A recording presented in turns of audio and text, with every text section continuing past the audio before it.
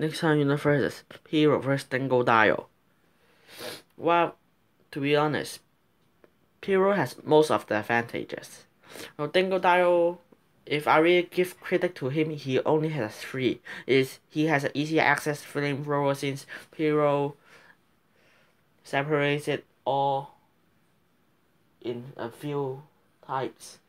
The Dingodile has water guns, so he can easily counter Pyro's flame and even overpower it. Well, Dingodile has more defensive options since he can summon ice to protect him from Pyro's attacks. Well, but Pyro has everything else. Has better physical stats.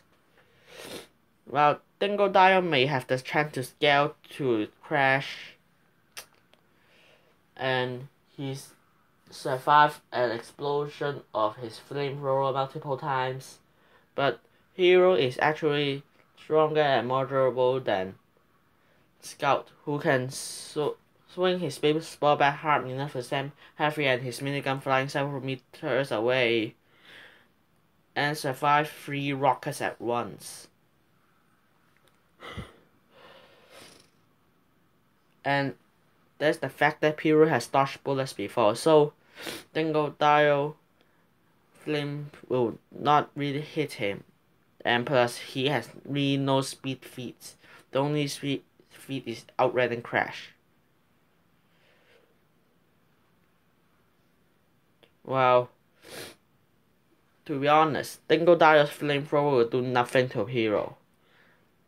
Hero's suit is actually fireproof, so Dingodile's flamethrower will do nothing to him. The most it will do is knock him back. Well, even if we erase the flamethrowers and Pyro's suit, Pyro still has the optional advantage.